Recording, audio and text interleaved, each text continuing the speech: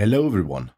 Today I will be going over the entire Audient driver software, which you can already update to a beta driver, which will soon be released as the newest drivers for your Evo or ID interfaces and is 100% accessible. And even more than that, it contains spoken feedback for various events like clipping or turning hardware knobs. I will be going over the various views of the ID software and show you the most important functionalities and keystrokes you need to remember in order to use the software.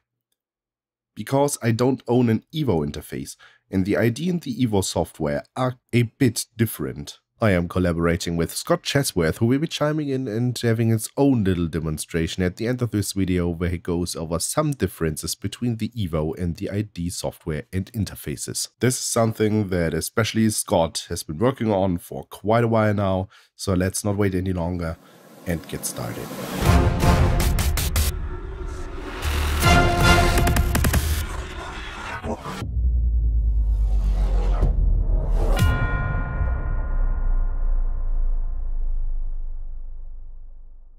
Okay, so the usual entry point is the context menu.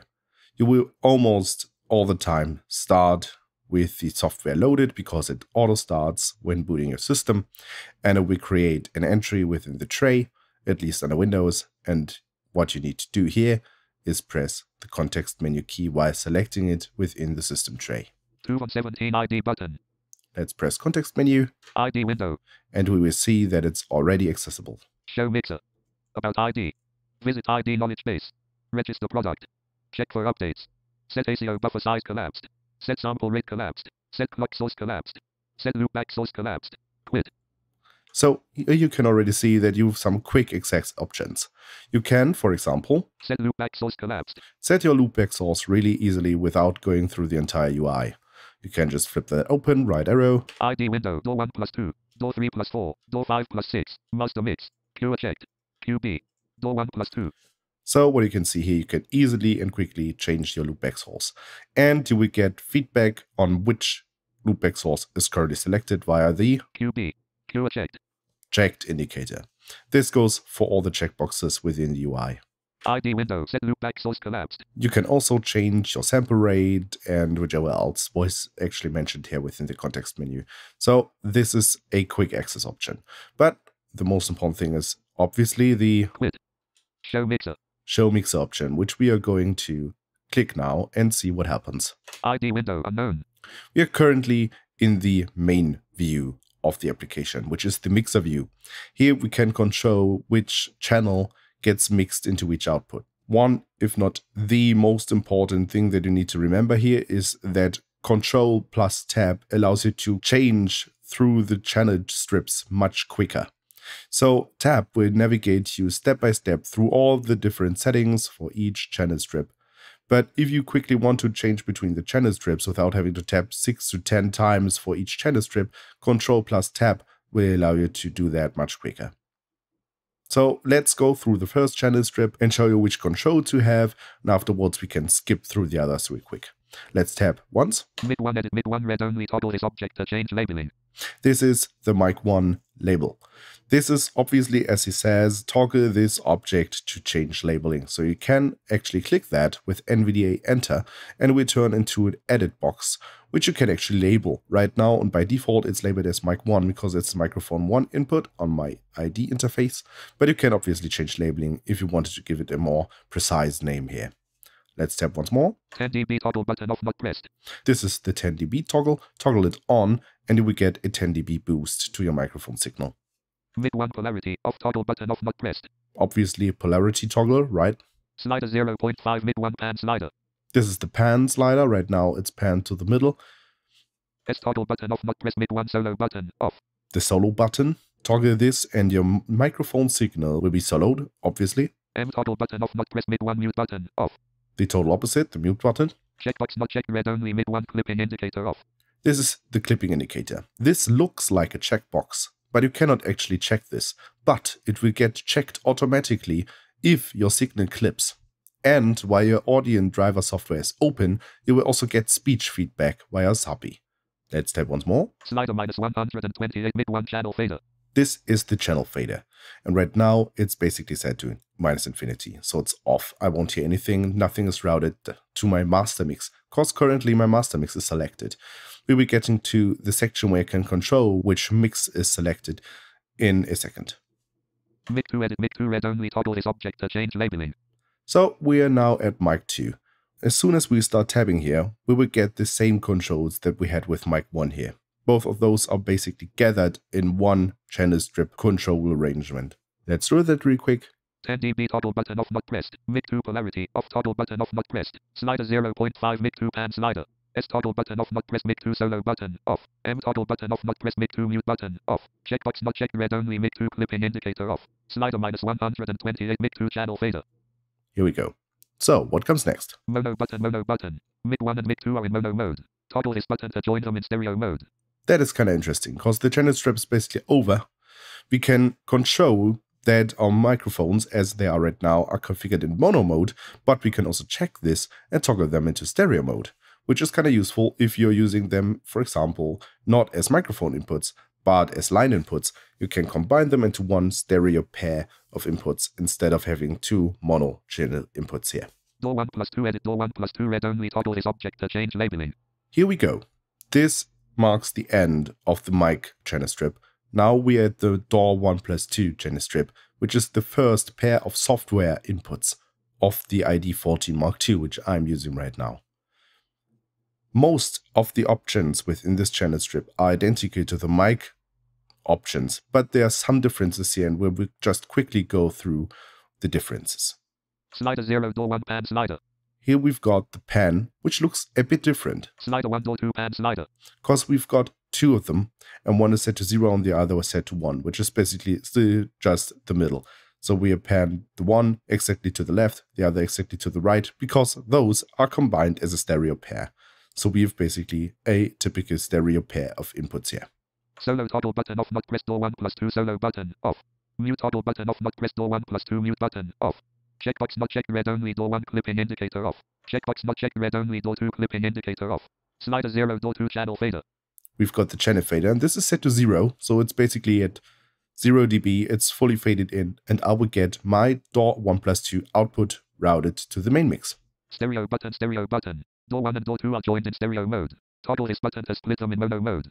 And as you can see here, both of them are linked in stereo mode. Door 3 plus 4 edit, door 3 plus 4 read only, toggle this object to change labeling. And the next one is the door 3 plus 4, and it looks exactly identical. So we can skip this and skip directly to door 5 plus 6 by pressing Ctrl Tab. Door 5, door 6 container, door 5 edit, door 5 read only, toggle this object to change labeling.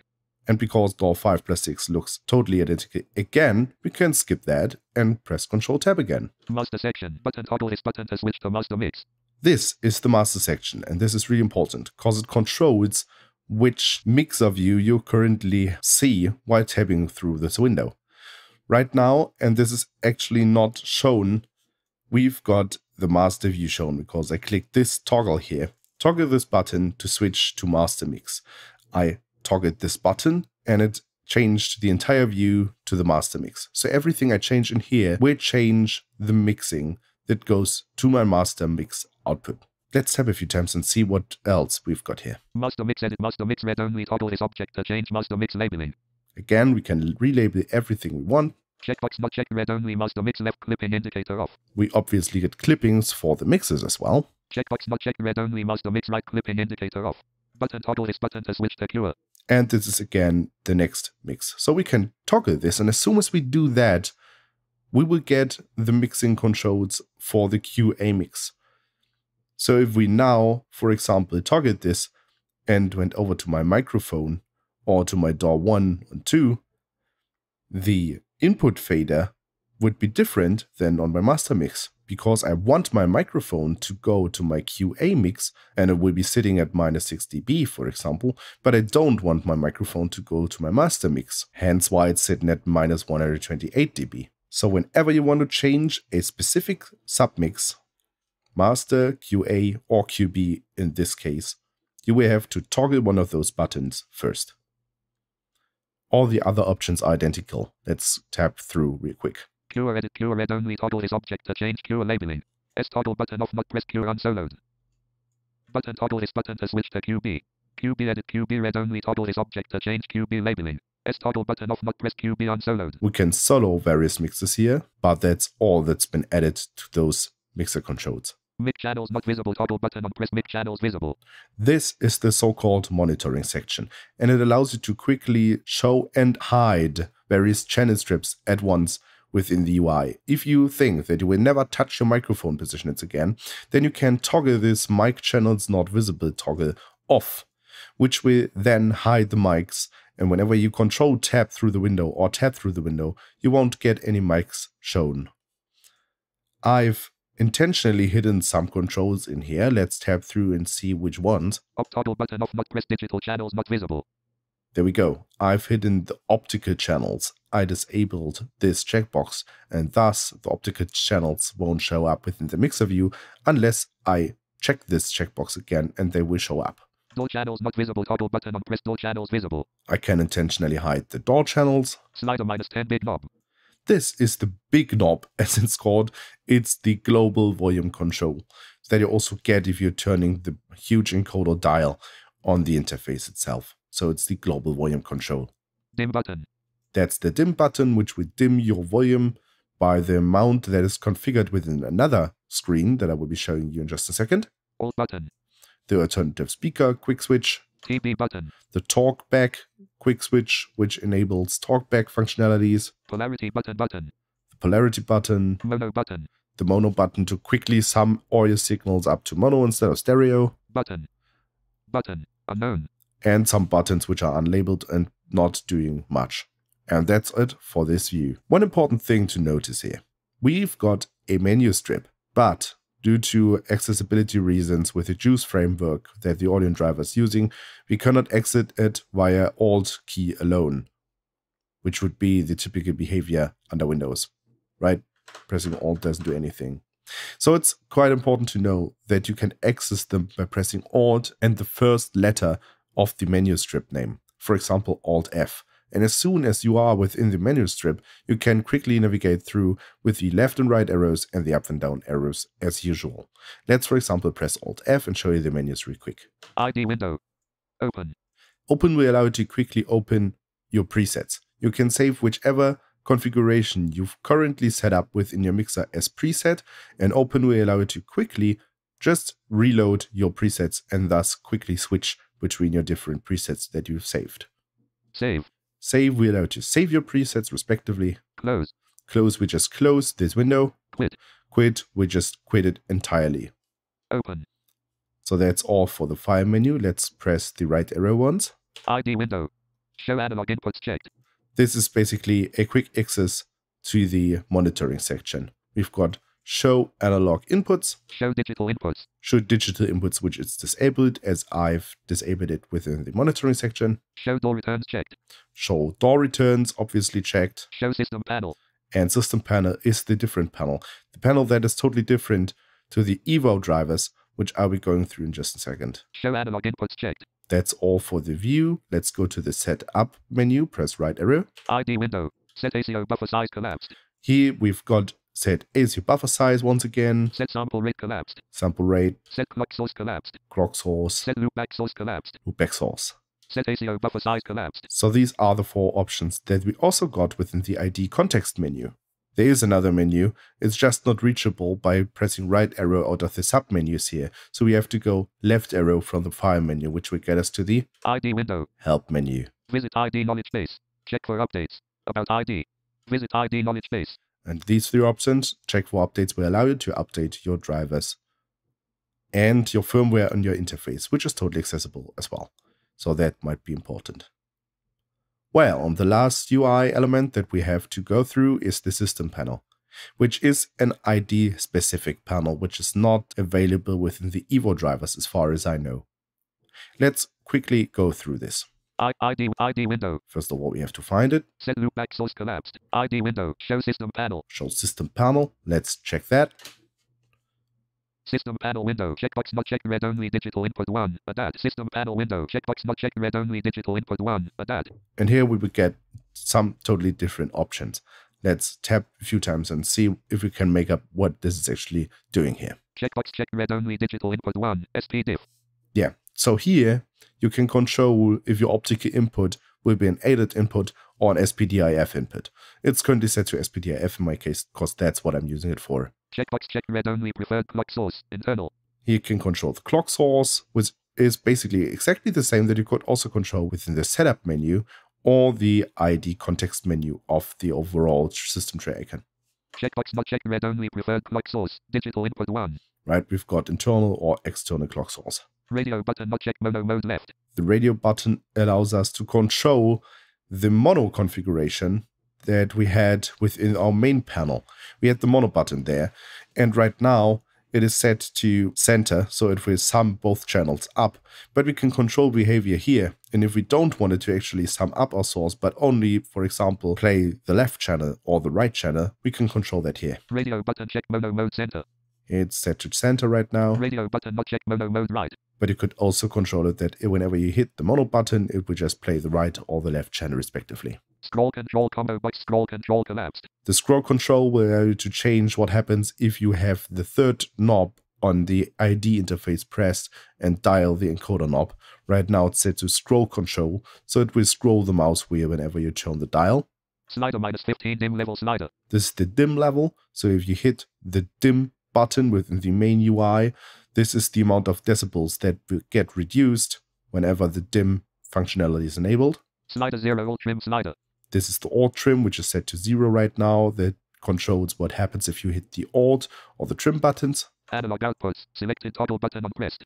The analog output is basically a toggle which controls which options are currently shown on this screen. It's important to know that you cannot quickly go through this window yet by pressing Control tab. You always need to tab through, but this window isn't as complex and large as the other one, so this is not a huge game breaker. Right now the analog output options are shown, and we will go through what this means and what they do right now. Let's tap a few times. Talkback toggle button off not pressed. The talkback toggle is the other option that we have, and we will go through the options that pop up as soon as we toggle that on after going through the analog output options. 1+2 stereo button. So this is the 1+2 stereo button, so we control that our first analog output pair is linked in stereo mode. Checkbox check read only outputs 1+2 routing to main mix. We can control where our main out or analog output 1 and 2 actually linked to. Right now it's linked to the main mix. Checkbox not check read only outputs 1+2 routing to alt SPK. We could also route them to our alternative speaker outputs. Checkbox not check read only outputs 1+2 routing to QA. Or to QA. Checkbox not check read only outputs 1+2 routing to QB. Or to QB, obviously. Checkbox not check read only outputs 1+2 routing to door through. We could also link them to door through, which is a feature that allows us to send audio via our DAW directly to the channels without doing pre-processing. So no volume control whatsoever. We could cause some serious clipping issues with that, but this is the lowest latency that we could ever get when feeding something out of our DAW directly. 3+4 stereo button. We've also got the other outputs linked in a stereo pair. Checkbox not check read only outputs 3+4 routing to main mix. This is not routed to my main mix. Checkbox not check read only outputs 3+4 routing to alt SPK. Not to my alt speakers. Checkbox check read only outputs 3+4 routing to QA. But to my QA mix. There we go. And all the other options are identical, right? Checkbox not check read only outputs 3+4 routing to QB. Checkbox not check read only outputs 3+4 routing to door through.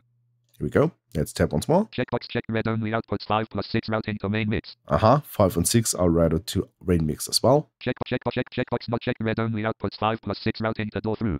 Checkbox not check read only digital input 1, ADAT. And now we're back at the beginning of the screen. We've got the optical input control once again. Checkbox check read only digital input 1, SPDIF. Now what happens if we toggle from analog output to talkback here? Let's tap a few times and see what it does. Check radio scroll slider minus sliders analog outputs talkback toggle button off not pressed. Let's press that. NVDA enter. It's always important that a usual enter or space toggle won't work. We always should press NVDA enter or whichever other interaction method you will have with JAWS or whichever screen reader you're using. Invoke on. Checkbox check read only talkback source type. Internal. Here we can control our talkback source type. Right now it's internal, so we can use whichever input on our interface we want.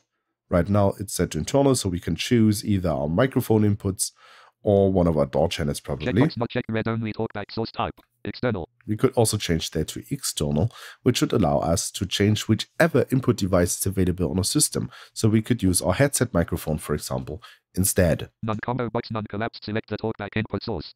It's a combo box. It's set to none right now. Let's see which options we have. Mic 1. Mic 2. 2. DD1. Digital inputs 1. DD2. 2.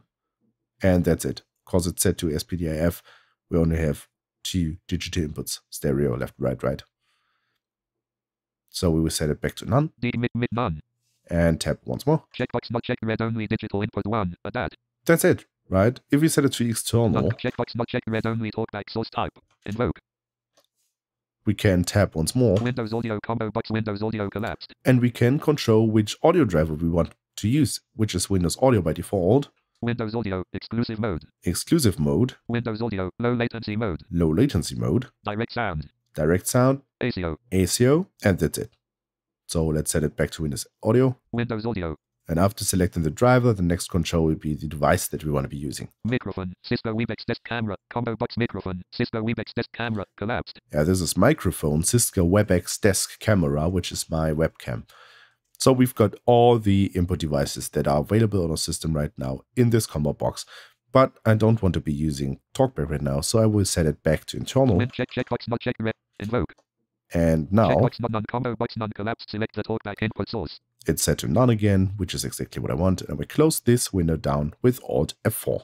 ID window unknown. Right then, over to London for a bit. I'm going to show you some differences with the Evo control software. We're going to take a quick look at the clipping feature that speaks, and then I'm going to show you how the smart gain feature can be used accessibly, which, as someone that records myself a lot, I find to be super useful.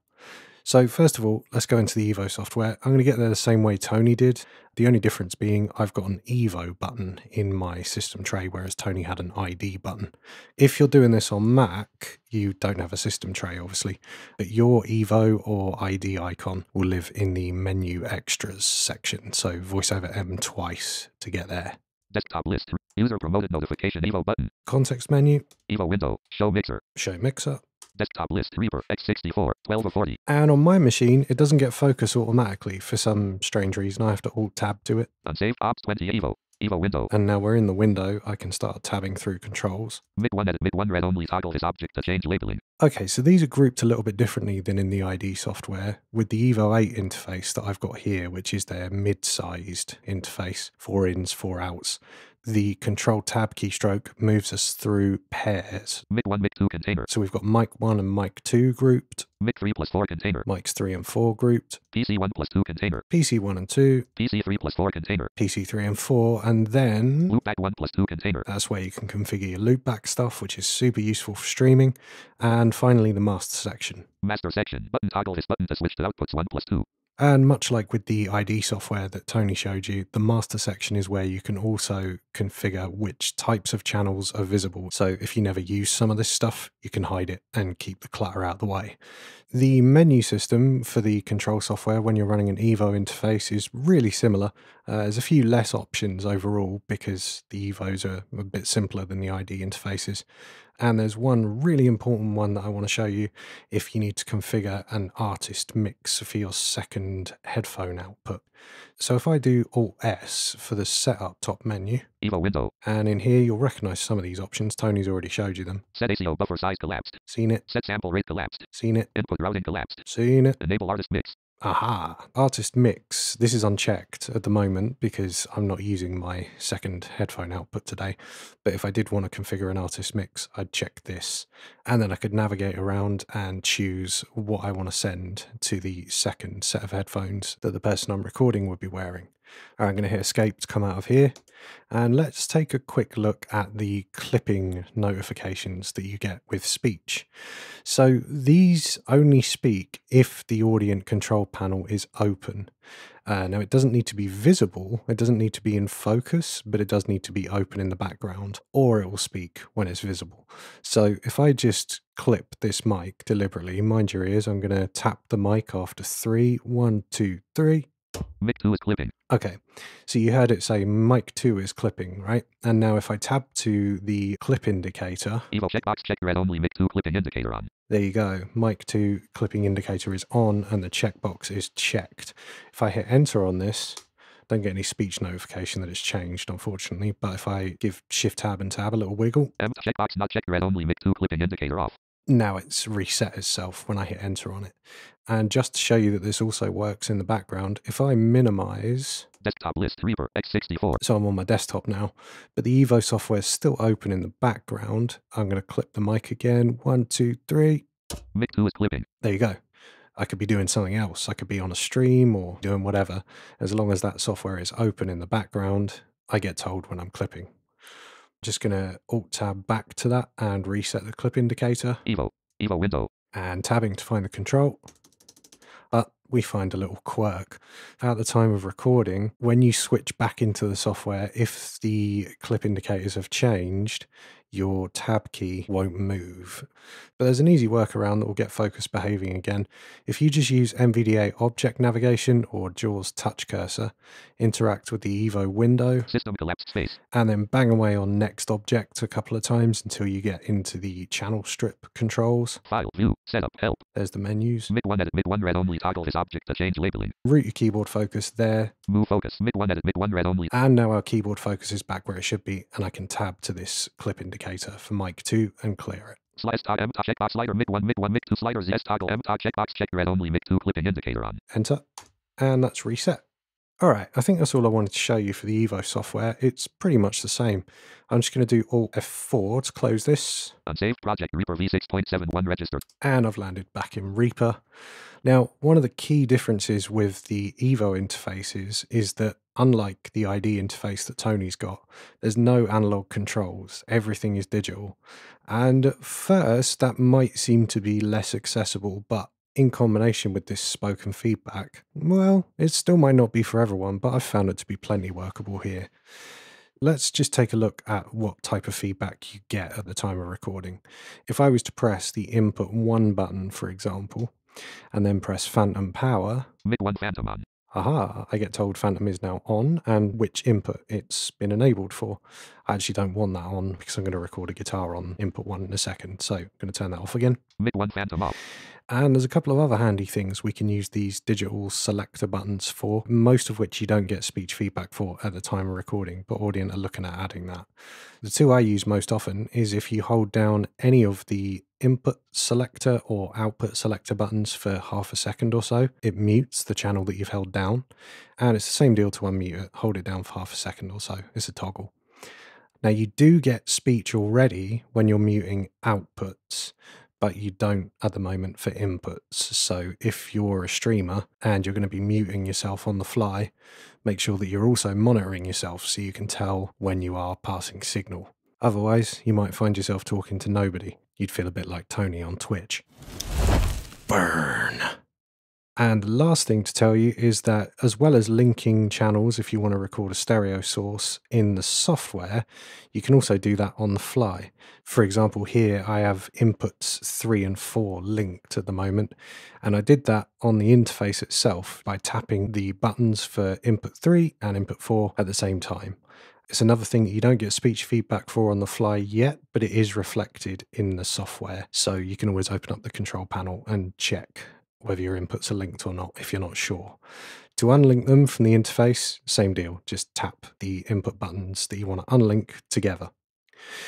All right, I'm going to record a little bit of electric guitar. By the modern magic of editing, I've got an electric guitar plugged in here. And there's no signal going to Reaper at the moment. And I've got a guitar track ready to go. Down arrow to that. Guitar. And I'm going to arm it. Let's see what our gain setting is like at the moment. Arm. An arm. Holy moly. Okay, so the gain is way too high. You're getting all the noise and interference and all that kind of stuff from my guitar. On the interface that I've got, input 1 is also the instrument input. So there's a couple of ways I can fix that problem. I can tap the input 1 button and then change the gain. Let's see what that would sound like. So sorry about the noise. Going to arm this again. Arm.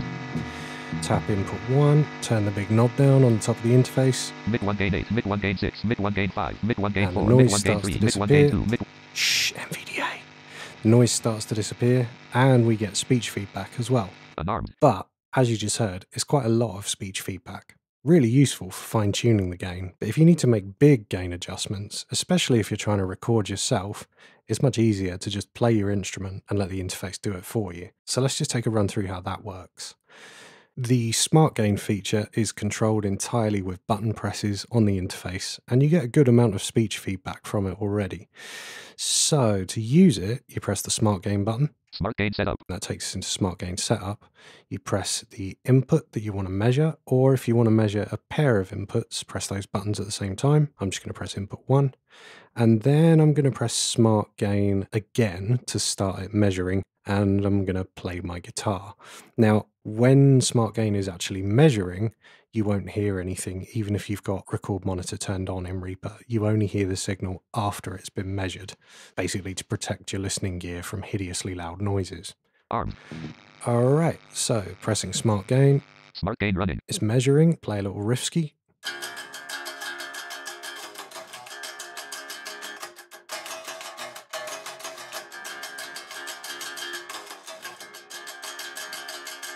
Smart Gain successful. Smart Gain stopped.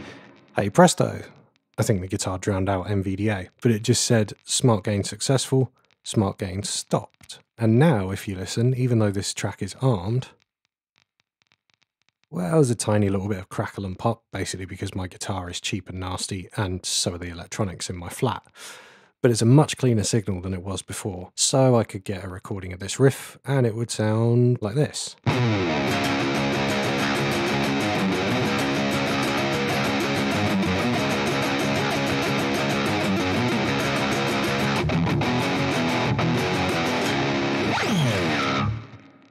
So there you go. I'm going to unarm this track because we finished with it. Unarmed. And there's just one more thing to show you about Smart Gain. If you started going but then change your mind midway through, I'm going to press Smart Gain again. Smart Gain Setup. Input 1 again. Let's start it going. Smart Gain running. Now let's say you're recording a vocalist that does a massive sneeze at this point and you don't want to measure that. You can just press any of the output buttons. Smart Gain stopped. And Smart Gain stops. And I think that about wraps my bit up for now. I'm sure I've missed something, but if I didn't touch on anything that you wanted to know about, hit me up in the comments. Cheers. And that is all there is to say about the Audient driver software. It's kind of complicated and easy at the same time. You have to remember how the mixing and routing goes, which is something that you need to get used to. But other than that, it's 100% accessible. It's gonna get better in the future. We've got some plans already. And especially the spoken feedback whenever something's clipping on your system is really, really useful. And I've been told that this is even better with Evo interfaces than it is with the ID interfaces, which don't have spoken feedback for all the hardware controls yet. But this might improve in the future as well. Thanks for watching this video. Thanks for Scott for correcting me and elaborating on whichever details I've missed. And thanks for the hard work of communicating with Audient, motivating them to improve on their accessibility. Thanks for all the other work you've done within the Reaper Access WhatsApp group, the Reapers Without Peepers mailing list, and all the other various things that I've probably missed so far. But thank you a lot for everything. For all the watchers, if you enjoyed this video or found it useful, subscribe to the channel, like the video, and if you've got any questions to Scott or to me, then write a comment within the comment section below the video, and we will get back to you as soon as possible. Thank you for watching. Until next time, bye bye.